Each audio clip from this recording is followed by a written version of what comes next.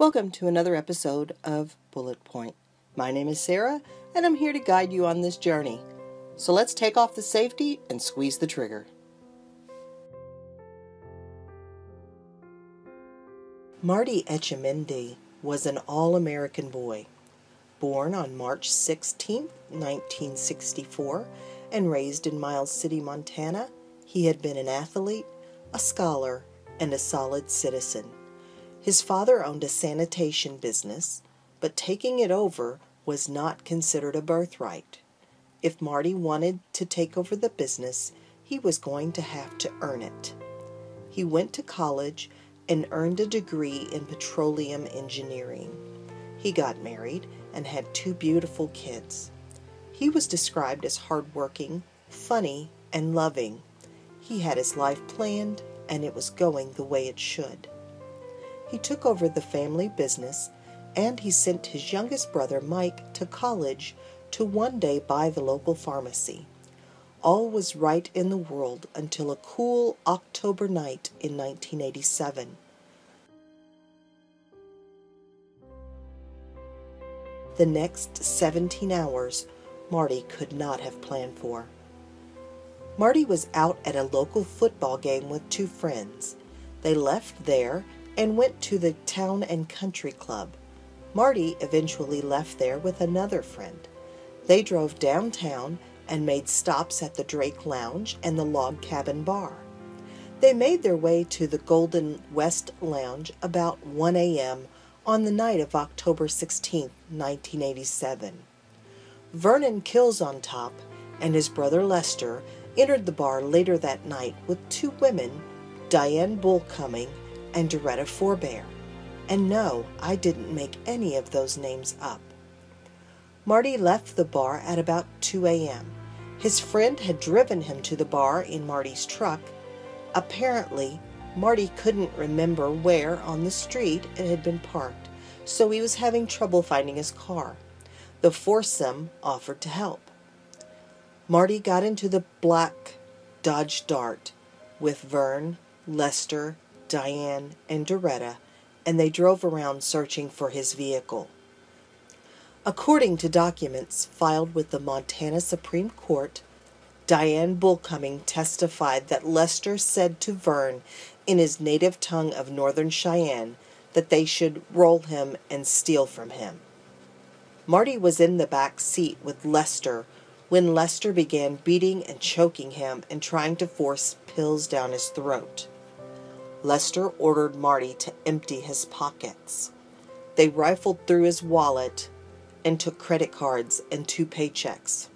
Lester began beating Marty again when Vernon stopped the car, saying he wanted in on some of this. The boys removed Marty from the car and beat him and kicked him while he was on the ground. Marty was begging for them to stop. Vernon got into the back seat with Marty and tried to choke him. He then stopped the car and told Marty to take off his clothes. The boys forced him naked into the trunk. They later used Marty's credit card to buy gas in Ashland, Montana. Doretta Forbear fled to a friend's house. But Lester and Vernon picked up another woman, LaVon Quiros. The boys stopped at a water trough and washed the blood from their hands. Diane Bullcoming saw Marty in the trunk. His hair was matted with blood. His eyes and mouth were swollen, and he was covered in blood.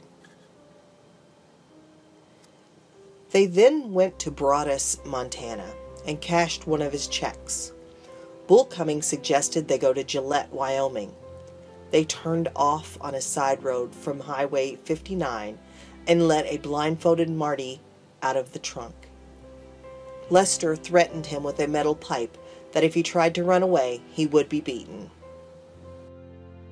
Lester became angry when Vernon removed the blindfold. He worried that Marty would be able to identify them. Lester said they would now have to kill Marty. Vernon agreed, according to Diane Bullcoming. Lester forced Marty to drink a mixture of beer and Everclear, attempting to make him pass out. They then put him back in the trunk. Marty pleaded through the back seat that he had a wife and 2 sons. By Saturday afternoon, they reached Gillette, Wyoming. They stopped to get gas using Marty's credit card. They were able to cash a check. Marty began pounding on the trunk and calling for help, so Vernon instructed Kiros to move the car to an alley. Marty had started to make quite a bit of noise from the trunk. Lester told Vernon they needed to get rid of Marty or they'd get caught. Vernon agreed, but wanted to wait. Lester and Bull Cumming took the car and drove out of town. Lester turned onto a side road, stopping only when they weren't visible from the main road. Bull Cumming said Lester opened the trunk and hit Marty with a pipe, while the victim said, "Oh God, no, don't do this to me." Lester kept hitting him, causing blood to spurt from his head. Lester then hit him with a tire iron and a rock. After throwing the tools into a field, Lester got back in the car. After they drove a short distance, he told Bull Cumming to stop so he could shoot Marty, and he tried by putting a .22 caliber shell in vice grips and hitting the shell with a hammer. This guy's a genius. They kept on driving, but stopped at the Rustic Inn Lounge because the car had 2 flat tires. Again, genius. Bull Cumming said that she saw Lester try to cut Marty's throat with nail clippers. She went into the bar. Later, Lester came in and told her he was dead. Vernon and Kiros joined them that afternoon. They bought new tires and left Gillette, driving south. They dumped Marty's body in an abandoned community hall about 20 miles south of Gillette. A rancher was driving by when he noticed their car parked at the community hall. They drove off without closing a gate, so he followed them and he forced them to stop.